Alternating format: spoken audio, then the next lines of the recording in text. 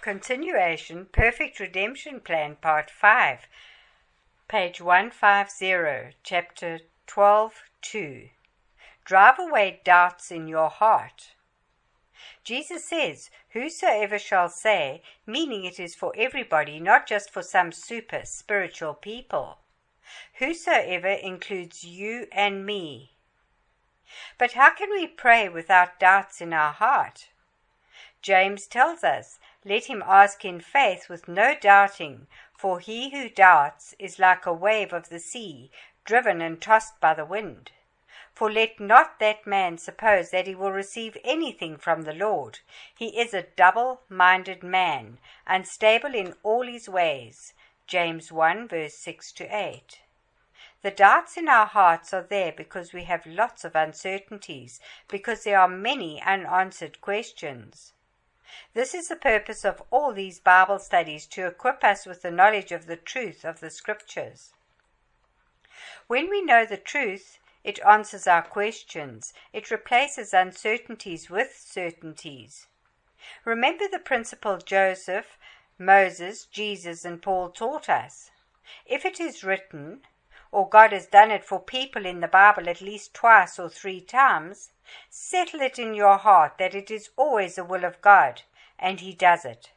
Genesis 41 verse 32, Deuteronomy 19 verse 15, Matthew 18 verse 16, and 2 Corinthians 13 verse 1. We must now believe that truth and act on that knowledge of the truth. As long as there are some uncertainties about what the will of God is, we will have doubts. Is it God's will to heal, to make whole? Let us do our utmost to diligently search the Scriptures and know the will of God on every subject. If it is written, we choose to believe it. That is how Jesus exemplified it for us. It is written, it is written, it is written. And when we stand on the word, we need to believe it, and we shall have whatever we say. Chapter 12:3. Healing is not based on our good deeds. Jesus told us a parable saying, 2 men went up into the temple to pray, the one a Pharisee and the other a publican or tax collector. The Pharisee stood and prayed thus with himself, God, I thank you that I am not as other men are, extortioners, unjust, adulterers, or even as this publican. I fast twice in the week. I give tithes of all that I possess. And the publican, standing afar off, would not lift up so much as his eyes unto heaven, but smote upon his breast, saying, God, be merciful to me, a sinner. I tell you, this man went down to his house justified rather than the other. For everyone who exalts himself shall be abased, and he who humbles himself shall be exalted. Luke 18 verse 9-14. Some believers, when I talk to them, tell me they are doing everything right. So why is God not healing them? They fast. They are not practicing sin. They tithe. They read their Bible. They study their Bible. They pray. They are involved in church activities. So why is God not healing them? Jesus tells every one of us, all these things we ought to have done, Matthew 23:23. But they do not commend us to God for healing. Healing is based on what Jesus did for us. By His death, burial, and resurrection, by His stripes we were healed. 1 Peter 2 verse 24. It is the mercy of God that provided both the remission of sin and the healing. According to the Webster Dictionary, mercy is that benevolence, mildness, or tenderness of heart which disposes a person, in this case, God, to overlook injuries or to treat an offender better than he deserves. If you think you deserve to be blessed or healed because of your good deeds of the law, then it is no longer mercy. The only reason God heals us is because of His mercy, and Jesus bore the stripes for our healing. If we do not understand that it is because of His mercy, we will never even pray for unsaved people to be healed or brethren who are sinning. We will tell them, get your life straight first of all, and then we will pray for your healing. No matter what we have done, the mercy of God is available to heal each one of us, unsaved and saved people. David says, surely goodness and mercy shall follow me all the days of my life, and I will dwell in the house of the Lord forever. Psalm 23 verse 6. 2 blind men followed Jesus, crying and saying, Son of David, have mercy on us. And when Jesus was come into the house, the blind men came to him, and Jesus said unto them, Do you believe that I am able to do this? They said unto him, Yes, Lord. Then he touched their eyes, saying, According to your faith be it unto you. And their eyes were opened, and Jesus strictly charged them, saying, See that no man know it. But they, when they were departed, spread abroad his fame in all that country. Matthew 9, verse 27 to 31. Jesus had mercy on them, and they were healed. Everything we have received in the perfect redemption plan is based on the mercy and goodness of God, for Jesus died and rose from the dead to provide them freely to us. Chapter 12:4. Believe that God wants to make everybody perfectly whole and perfectly sound.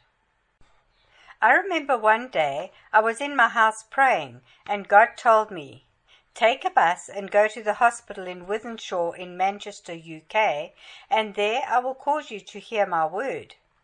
So I entered the bus, and it took me 1 hour to get to that hospital in Wythenshawe, and when I arrived at that hospital I stood in the car park for an hour, and God did not speak to me.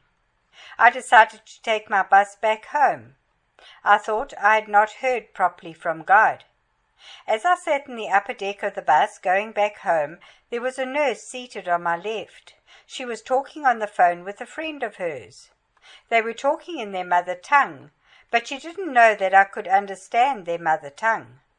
And they were making fun of one of their common friends, who was so beautiful, but she gave birth to 2 children who are dwarfs, and the husband left her because she gave birth to dwarfs. Then the word of the Lord came to me and said to me, Barrenness is not the only reproach for women. As it is written, God remembered Rachel, who was beautiful in the eyes of Jacob, and God listened to her and opened her womb, and she conceived and bore a son, and she said, God has taken away my reproach. Genesis 30, verse 22 to 23.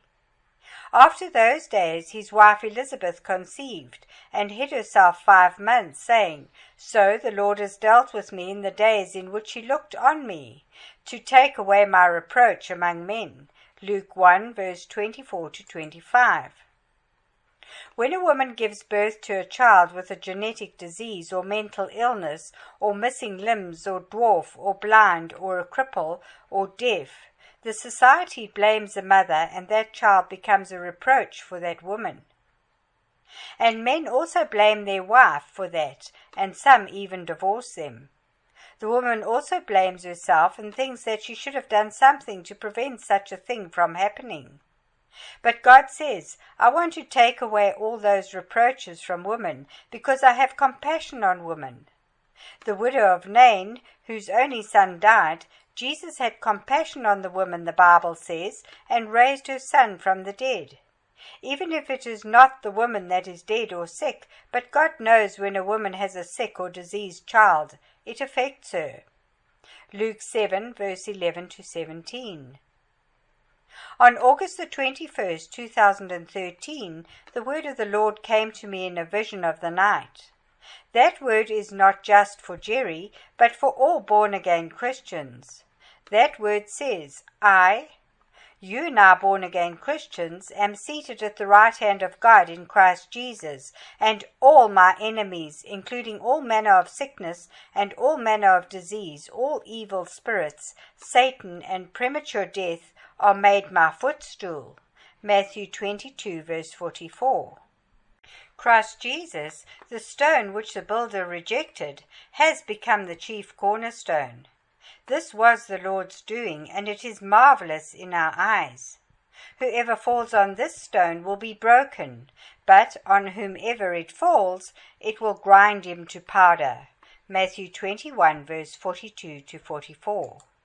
The God of peace has crushed Satan, all his demons and all his works, sins, all manner of sickness, all manner of disease, demon possession and premature death. Under my feet they are all subject to me, in the name of Jesus. Romans 16, verse 20.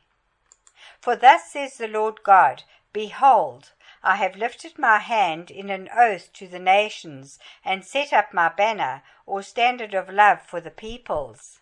They shall bring your sons in their arms, and your daughters shall be carried on their shoulders. Kings shall be your foster fathers, and their queens your nursing mothers. They shall bow down to you with their faces to the earth, and lick up the dust of your feet. Then you will know that I am the Lord, for they shall not be ashamed who wait for me. Isaiah 49, verse 22 to 23. In that vision of the Lord, I saw someone was under my feet, and he was prostrated full length on the earth. And I took his head and scraped it in the dust full of gravel. And he had his mouth full of gravel, and was spitting it out of his mouth. He was so beaten and humiliated under my feet. When I came out of that vision, I knew the Lord was asking me to do a prophetic action. I knew that there was a park not far from our house, Pat Lane Park in Manchester, UK, and there is a footpath full of dust and gravel. So I went to that park at 10 a.m. And as I was in that park, I saw a dog urinating and having a bowel movement on that footpath. And the devil told me, you see, this footpath is full of urine and dog excrements, even if you cannot see them. But I ignored the devil, and I stopped on a portion of that footpath that looked clean, and I prostrated my full length on the dust of that footpath, and scraped my face on the left cheek and the right cheek, then put in my mouth some of the gravel and dust of that footpath. Then I stood on my feet and spat the gravel out of my mouth, and the Holy Spirit told me, Are you only going to do it once? And he brought to my remembrance a mistake of King Joash, who only struck the ground with the arrows 3 times for the Lord to defeat his enemies, the Syrians, and the prophet Elisha was angry at the king, because if he had struck at least 6 to 7 times, then the Lord would have utterly destroyed his enemies, the Syrians, and seen them no more. 2 Kings 13, verse 14 to 19. So I repeated that prostration to my full length, and the scraping of the face in the dust, and gravel left cheek and right cheek, and put gravel and dust in my mouth 12 times. And after the 12th time, when I stood on my feet for the 12th time, and I read the words out loud that God gave me in that vision, that I have written above, and added, Thus shall the Lord do to all my enemies, all demons, Satan, all manner of sickness, all manner of disease, all premature death. God will utterly destroy them and make people perfectly whole and perfectly sound. Matthew 14, verse 36, and Acts 3, verse 16. I repeated that prophetic action 12 times, so that the Lord would not just utterly destroy all my enemies, but I will remember them no more. Exodus 14, verse 12 to 14. And then 12, which represents the government of the Lord, the 12 apostles of Jesus, that Jesus will establish his apostleship with mighty signs and wonders in the 300,000 families in Glasgow and 50 European nations in the west and south. He has given unto me, and of the increase of his government and peace there shall be no end. Isaiah 9, verse 7. For God, who worked in Peter to the apostleship of the circumcision, also worked in Paul in the apostleship to the nations, will also work in Jerry, Galatians 2, verse 8. For I consider that I am not at all inferior to the most eminent apostles, 2 Corinthians 11, verse 5. And in nothing will I be behind the most eminent apostles, though I am nothing, and truly signs, wonders, and mighty miracles, and deeds will be accomplished at will among people saved or unsaved. 2 Corinthians 12, verse 11 to 12. And as I was wiping my face and dusting myself off, a guy walked on the same footpath with his black dog, and that black dog came and licked up the dust that was in my hand. And I said, Thus all demons will lick up the dust of my feet and hands, and I will trample you underfoot. You will eat dust and gravel in the name of Jesus. After that day, something happened in my heart. I truly believe that God heals all manner of sickness and all manner of disease, and makes people perfectly whole, and raises the dead at will. As it is written, the people begged Jesus that they might only touch the hem of his robe, and as many as touched were made perfectly whole. Matthew 14, verse 36. And on October the 26th, 2013, the Lord spoke to me in a vision. In that vision I was polishing my shoes before stepping up onto the platform to preach, and a damsel asked me, Have you been trampling upon that serpent?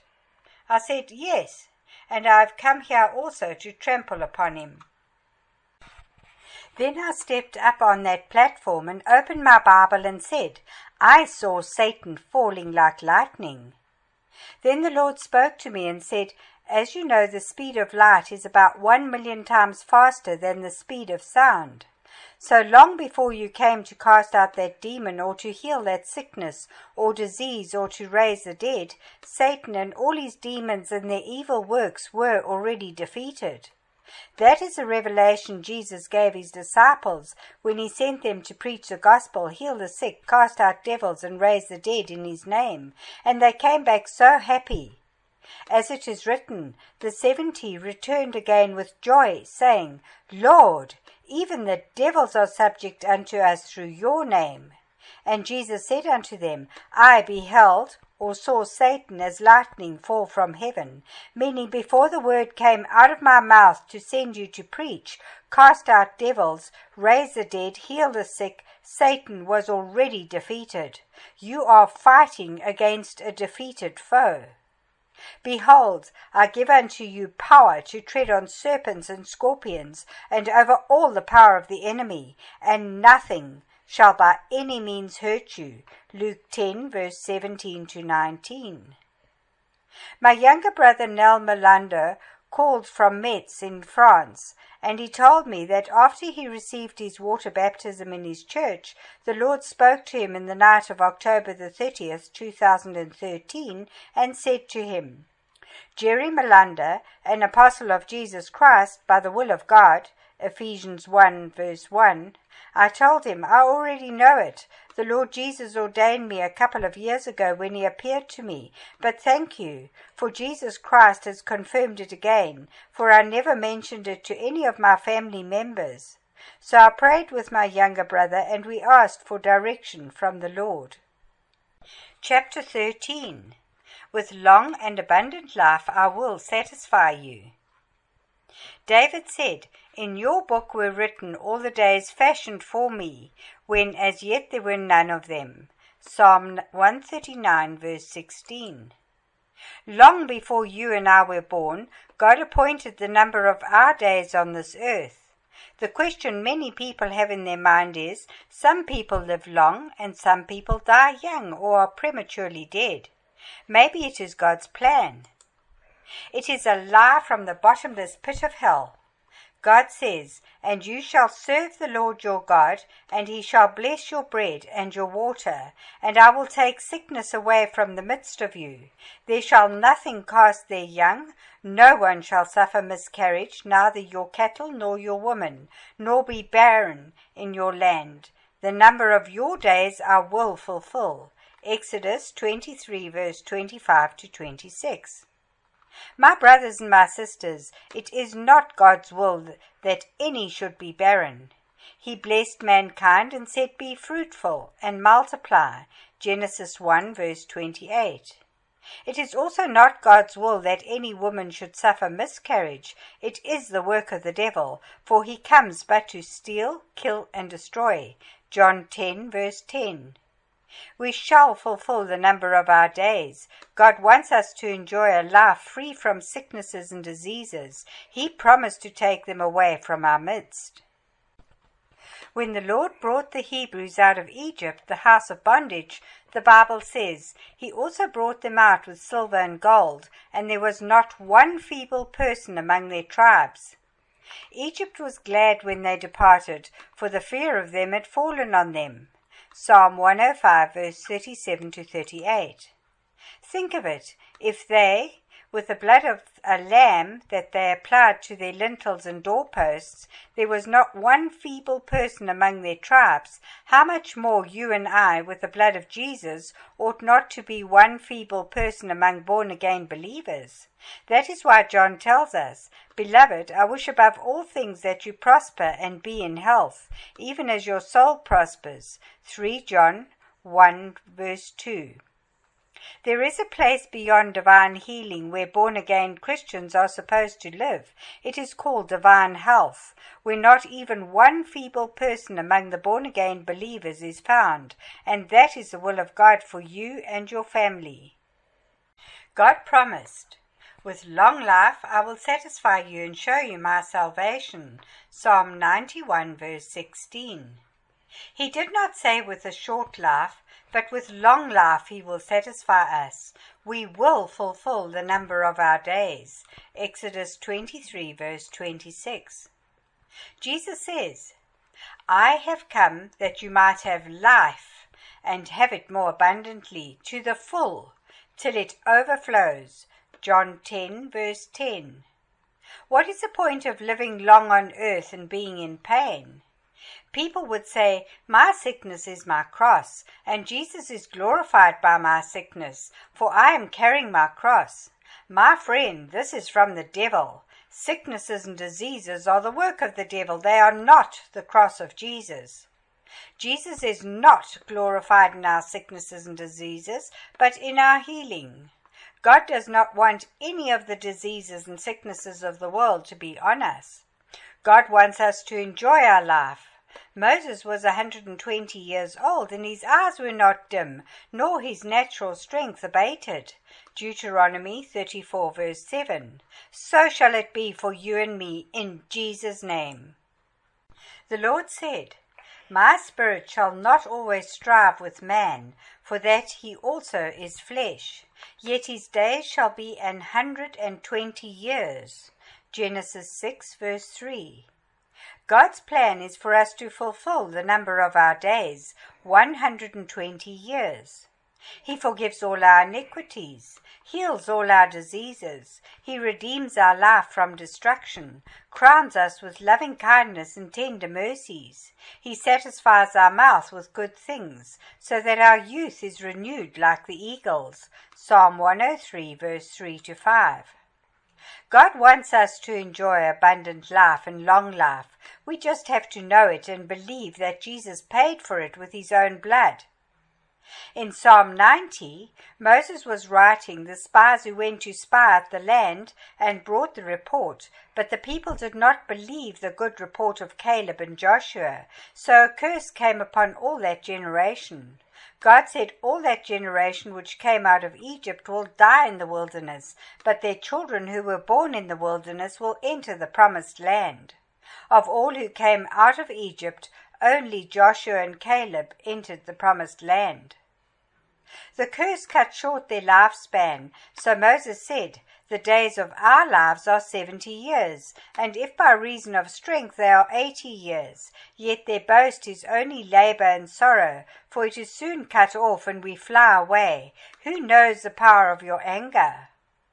For as the fear of you, so is your wrath. Psalm 90, verse 10 to 11. So it is not God's plan for any of us to die young. 70 and 80 years were curses, because God was angry with that rebellious generation, and His wrath abode upon them. They were curses. But you and I, Jesus has redeemed us from the curse of the law. Jesus has become our peace offering to reconcile us to God, and the fiery wrath of God does not abide upon us, and God is not angry with us. The days of our life shall be 120 years. Chapter 14. Our healing is a done deal. The prophet Isaiah saw prophetically what Jesus would accomplish for us on the cross, and he prophesied. Isaiah 53 verse 4 and 5. Surely he has borne our choly, malady, anxiety, calamity, disease, sickness, grief, and carried our makob, anguish, pain, sorrow, affliction. Yet we did esteem him stricken, smitten of God, and afflicted. But he was wounded for our transgressions, he was bruised for our iniquities. The chastisement of our peace was upon him, and with his stripes we are healed. There are many things you have some doubts about concerning your healing. God wants you to know it is a done deal. He said, surely.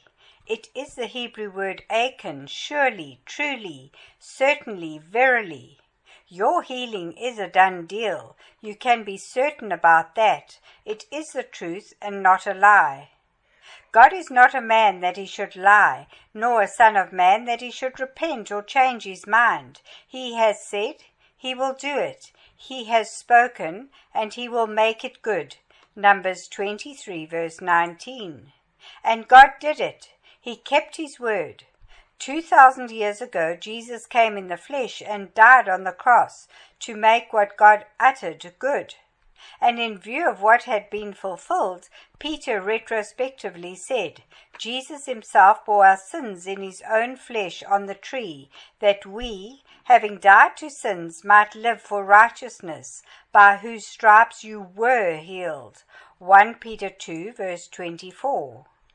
What Peter is telling us is that Isaiah prophesied it and Jesus fulfilled it. Our healing is a done deal. It was purchased 2,000 years ago on the cross in the body of Jesus. We should not accept sicknesses and diseases in our body. It is illegal for them to be in our body. If someone can remove the stripes on the back of Jesus, then they can put sicknesses and diseases on us, but it will never happen. He is bearing those stripes and is alive. Sickness and diseases are not welcome on us. They are illegal on us, for Jesus legally paid for our healing, even perfect wholeness. He tells me, surely I bore your diseases and sicknesses, your anxieties and your calamities. It is illegal for the enemy to put them on you. I bore them for you.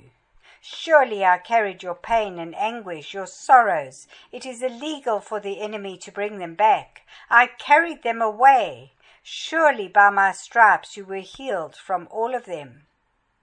The calamity that happened to Job when he lost all his children should not happen to you, because Jesus bore your calamity. Job 6 verse 2. He will raise them from the dead. It is not God's plan for any to die after his child. When Jesus met the widow of Nain whose son died, he had compassion on the mother and raised her son from the dead. For Jesus bore our calamities. She does not have to bury her son like Job did. Luke 7 verse 11 to 16. You and I have a better covenant than Job. We should not allow the devil to bring the calamity he brought in Job's life, in our life. For Jesus bore our calamities. We do not have to bear what Jesus bore for us. In Luke 8 verse 41 to 56. Jairus, the ruler of the synagogue, lost his 12-year-old daughter, and he came to Jesus to raise her from the dead. Jesus did raise her from the dead, for he bore our calamities. Therefore Jairus did not have to bear it. To be continued.